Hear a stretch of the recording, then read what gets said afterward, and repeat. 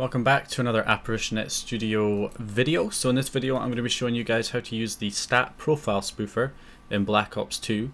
So this allows you to do a remote recovery for somebody's account. So rather than having to download somebody's profile to give them a recovery to set their stats, instead of having to do that, you can now basically spoof their stats onto your profile in a sense. And then you can edit the stats, and then when they next sign into their profile, their stats will be modded. So that is what we're going to show you how to do in ApparitionNET Studio. So this feature is only available in Black Ops 2, although there is all client stats in Modern Warfare 3, Modern Warfare 2, Advanced Warfare, and Ghosts. So you can use that to set other people's stats without having to download their account manually.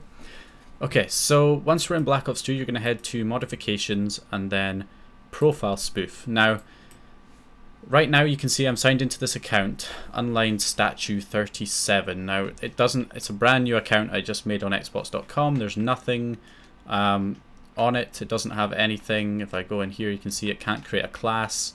It's, level 1. So what I'm going to do is I'm going to try and set the stats of this account while being signed into a different account, just to show you how how this works essentially. So I'm going to try and set the stats of Unlined Statue 37 from a different account, because that will basically simulate what you essentially do and how this works for somebody else, if you're doing this for a friend or something like that. Okay, so we're signed in here. You can see this account's different. It's level 55. If I go to classes, you can see set to my gamer tag.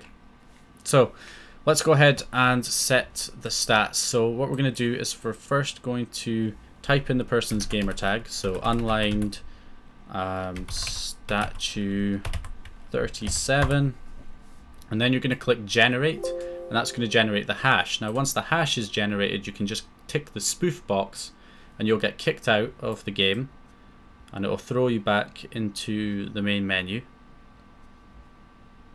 So there we go, and it's going to say account has been spoofed to Unlined Statue 37. So then you go into back into the game, and you'll see that my stats will now be level 1 because I am basically Unlined Statue. So even though the gamer tag hasn't changed, the stats have been spoofed. And if I check my...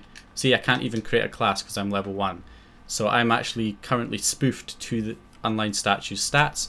So now if I want to, if this was a friend's account that I wanted to mod, or somebody paid me to mod their account, I can just go ahead and do a recovery now. So I can use, let's do quick recovery, for example. So that'll just do everything. It'll do their stats, it'll do unlock all, it'll set their class names.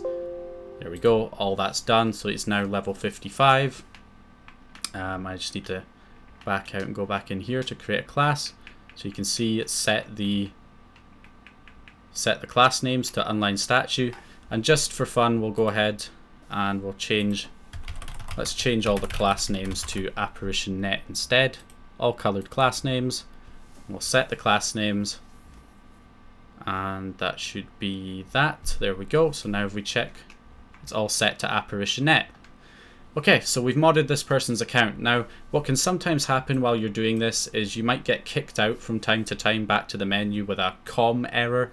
If that happens, don't worry about it. Just click back on Xbox Live and you'll still be spoofed to that person's account. Also, make sure you don't close this box or untick the spoof box while you're setting somebody's stats, because otherwise, it won't set or it'll kick you out. But once you're done setting the stats, like I've finished, I've done the quick recovery. Once you're finished, you want to click. You don't want to go into a game or anything like that. You just want to uncheck the spoof box, or just close the stat spoof utility. And then after a few seconds, after you've closed it or unchecked that box, you're no longer being spoofed to that person's stats. So what will happen is it will kick you back out to the menu. I would have thought it would have done it by now, but don't know what's taking it so long. Well, you don't have to wait till you've been kicked out if you don't want to. You can just go ahead and sign out manually. I was kind of hoping it would do it by now, though. Okay. Well, we'll just sign out manually then. And now we'll sign in to unlined statue. And this time, his stats should be set to what we set them as while we were signed into that other account. So there we go. Boom, level 55. And if I go to look at my class names, look, they're all set to ApparitionNET like we set them on the other account. We were not signed into this account. We were signed into a completely different account, but we were able to set the stats and the class names and all that stuff of this person's account. So we view combat record. There you go. All the stats set right there. So yeah, that's how you use the stat profile spoofer, also known as remote recovery, in ApparitionNET Studio.